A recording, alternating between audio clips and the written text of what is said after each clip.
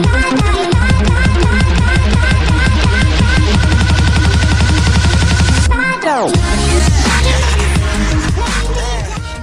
guys, how's it going? It is JarradHD here, and today I have an informed Kevin Nolan review. This is the squad that I was playing Kevin Nolan in. It is a 3-5-2 overpowered, cheap Premier League side, but we're going to push on now and compare Nolan's inform to his regular card. So his normal card is a 75 overall card, and his inform is 77. Obviously, most of the stats have increased by a few. His shot it has definitely increased by a lot. It has gone from a 75 to an 83. His heading has gone from 79 to 82. His dribbling 70 to 73. His pace has only gone up by 1, passing up by 2, and his defense up by 1. And moving on to his in-game stats now, he was a very impressive player to use. He had an amazing long shot, as you can see at the bottom of the page with the photoshopping I did.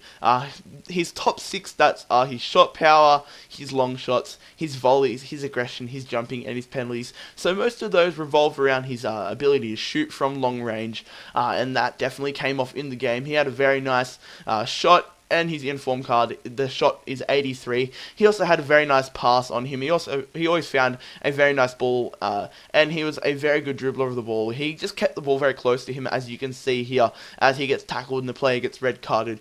But I was very impressed with Kevin Nolan. Also, he had a fair few free kick opportunities, as you can see now. He steps up to this one, and a lot of the time when I took free kicks with him, they came very close to going in. Not all of them went in, but they look very close to going in the back of the net. I did score 2 goals with him in 2 matches, but I was very impressed with him. His penalties, as you can see just there, were very nice to be able to put that into the top left hand corner. And also look at this free kick here. Take it in the middle of the park, and it almost goes in the bloody top right hand corner of the goal. That would have been crazy if it went in. I would have seriously gone nuts and sent it into our top 5 goals of the week if that went in. That was crazy, but I was very, very impressed with him. He just dribbled straight through the defense, so unfortunately he wasn't able to finish it. But I really enjoyed my time with Kevin Nolan. And also, when he wasn't on the ball, he also made some very nice runs, moving into very nice positions. And I was very, very impressed with him. He played a lot of nice balls to my teammates, and overall, I was very, very impressed with Kevin Nolan. Also, guys, 2 more things I want to cover on. The first one being that you could play him in a striker if you wanted to, due to his great stats as a centre track mid, like his long shots and his shooting. His shooting is actually his highest stat on his card, also his heading. So those are two stats that a striker really needs to be good at. So if you really wanted to, you could put a converter on him and put him as a striker. And the second thing is, guys, his pace was the only thing that really let me down. 62 pace isn't the fastest, so if you did happen to play him at a striker, he wouldn't be like a Danny Sturridge, where you can just play a lob through ball and he would outpace the defender and score the goal.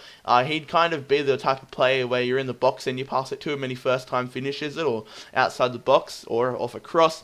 But let alone, he was a great player. And now we're going to move on to the pros and the cons. So for the pros, guys, he has excellent passing, excellent shooting. His free kicks are pretty good. His price, it's only 14k, which is crazy because he's a very good player. So I recommend picking him up. He has a higher work rate, but he has great stamina, which means he does a lot of work. And usually when you have a high work rate, high attacking work rate, you run out of stamina pretty easily. But this guy is a machine. And his cons are that his pace is lacking, only 62 pace, and he has poor crossing. I couldn't really think of many cons for this guy, so those are 2 pretty average cons.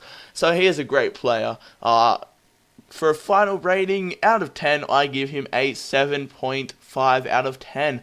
I would pick him up for any cheap English or Premier League side, only because of his price, and he is decent. He's a decent inform because of his price.